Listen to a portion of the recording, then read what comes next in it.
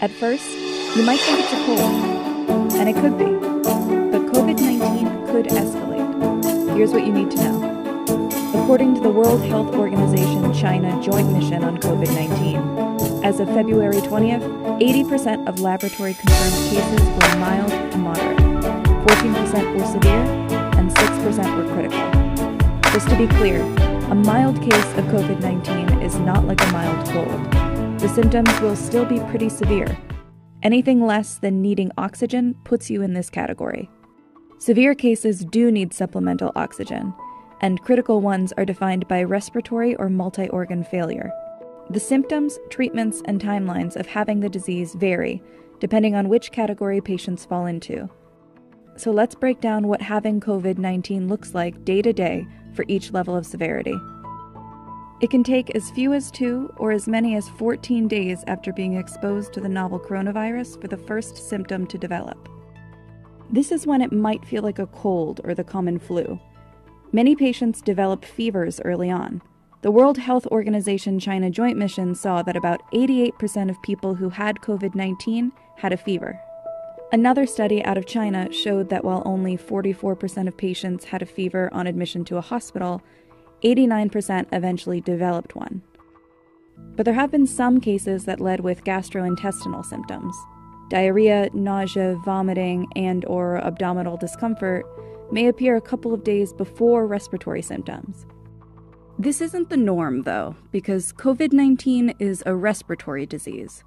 That means for most patients, the virus will start and end with the lungs. In the early days of infection, the virus invades lung cells.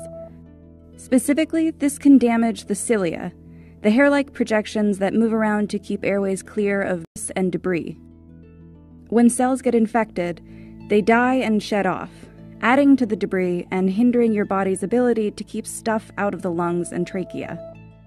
The inflammation causes damage, and damage causes more inflammation, and this cycle could continue until there's no healthy tissue left.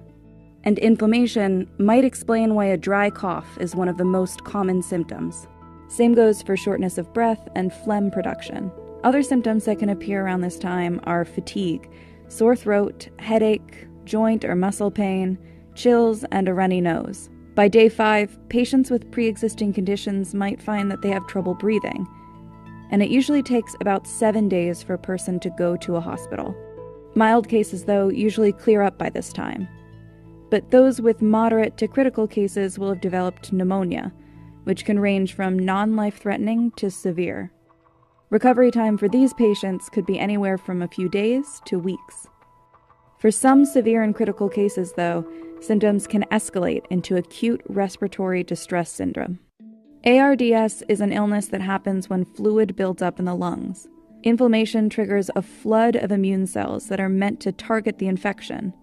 They're usually isolated to infected areas, but sometimes the body goes overboard, which is when the immune cells start killing anything in their path, including healthy cells.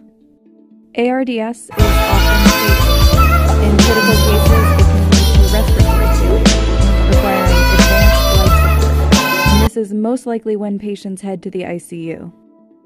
ARDS treatment includes supplemental oxygen and mechanical ventilation. The goal is to get more oxygen into the bloodstream, since the lungs can't. When this treatment doesn't work, the lungs are basically too flooded to get any oxygen into your bloodstream.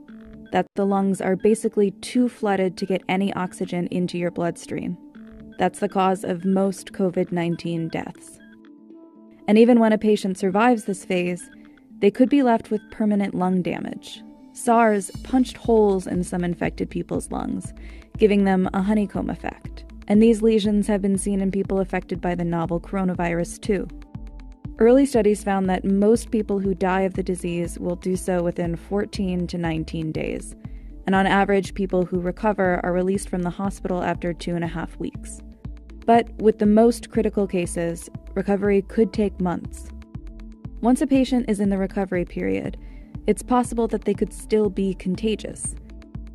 These people should work with their doctors and public health officials to determine when they're no longer a risk.